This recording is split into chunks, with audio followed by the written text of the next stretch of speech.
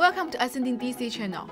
We are an AWS Certified Partner to provide cloud consulting and technical support to clients who are looking for cloud solutions to tackle the challenge in their day-to-day operations. This video is one of the many short videos we are producing. In each of them, we're going to demo and explain when used for AWS practice that can be used to improve the efficiency and accuracy of your work. All these tricks have been proved effective in our clients' success. If you are a project manager, DevOps, architect, software engineer, or just looking for useful cloud practice, this video is made for you. Please like, share, and subscribe to our channel. Thank you.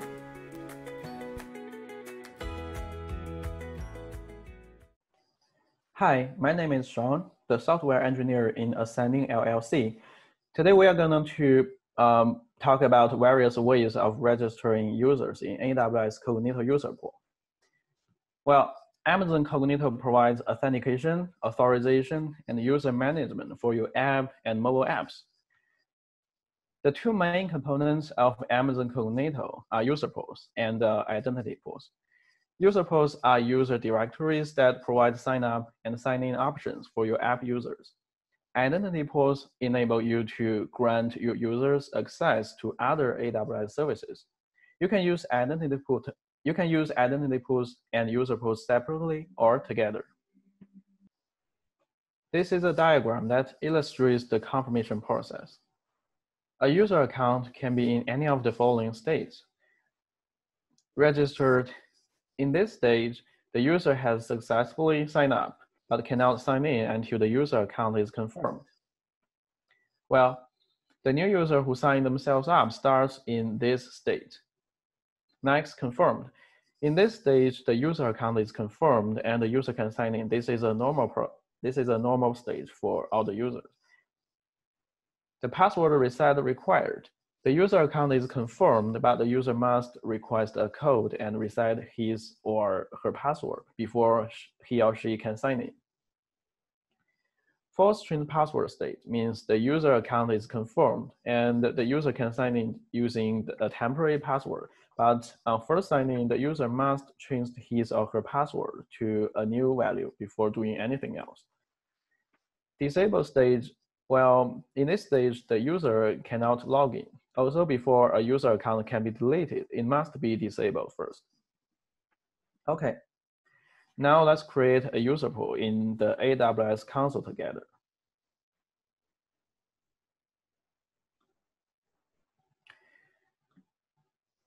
Well, we are gonna give this a pool name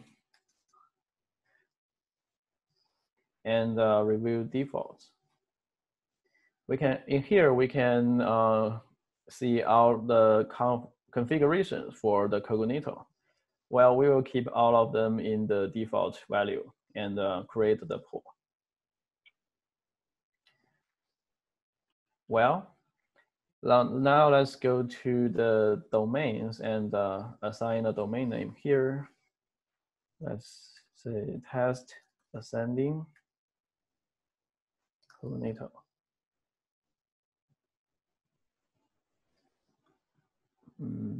Let's change to, well,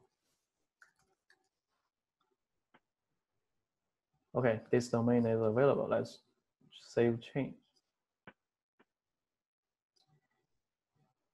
And then go to the app clients to create an app clients. Test app. And keep all the configuration to the default and create the app client. Okay, now we got an app client ID. Next, we are going to the app client setting.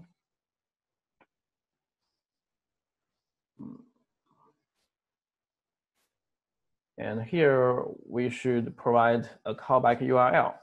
A callback URL indicates where the user is going to be redirected after a successful sign-in.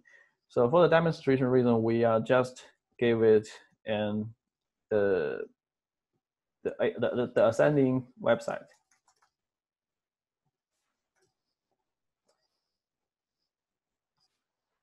The sign-out URL indicates where your user is going to be redirected after signing out. So we are using the same for the demonstration reason. And we're gonna allow the OAuth flow here.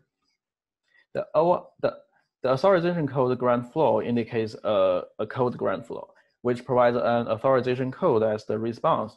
This code can be exchanged for access tokens with the token endpoint. Because the tokens are never exposed directly to an end user, they are less likely to become compromised. However, a custom application is required on the backend to exchange the authorization code for user pool tokens.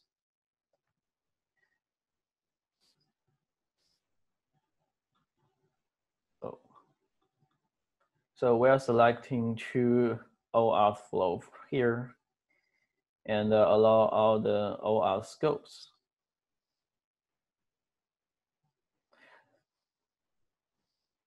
Finally, save changes to fulfill different use cases. The first scenario is to allow users to sign up by themselves. The hosted UI provides an OAuth 2.0 authorization server with built-in web pages that can be used to sign up and sign in user using the domain we created. We can just go to the app client setting and launch the hosted UI. So this is a very intuitive and simple way to sign in and sign up user. We will now demonstrate it here. Well, the second scenario is to create a user by admin. Sometimes admin want to create users by themselves. The AWS also provides us the admin Cognito UserPool API for creating users. We can use admin create user API. The syntax will be like this.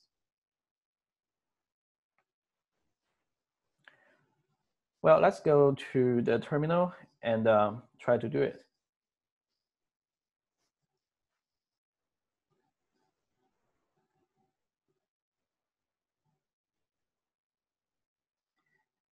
In here, we're going to be provide the UserPool ID we just created.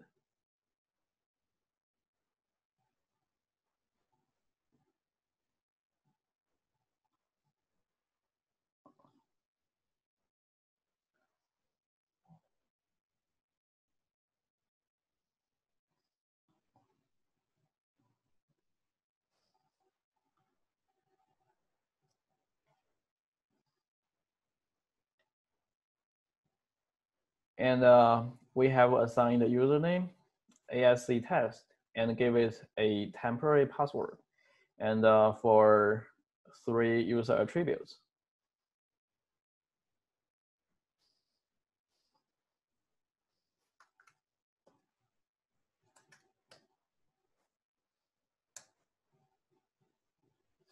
Okay, now we can see we get a response from the Cognito API. Let's go to the user and pause and refresh it. Okay, we can see the user we just created, and it's in the false string password status because he or she has not logged in yet. In this session, we have created AWS Cognito to create a user directory with a user pool. In addition, we also created a user by calling AWS Cognito API. Cognito is a simple and powerful way to provide authentication and authorization and user management for web application. And we will put all the reference and the code example in the following description. If you're interested in knowing more about building web application through Lambda API Gateway Cognito, we put a few previous videos in the below description as well. See you next time. Bye.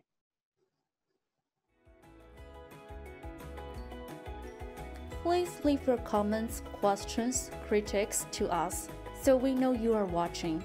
Again, please like, share, and subscribe to our channel, Ascending DC, and stay tuned for our next video. See you next week.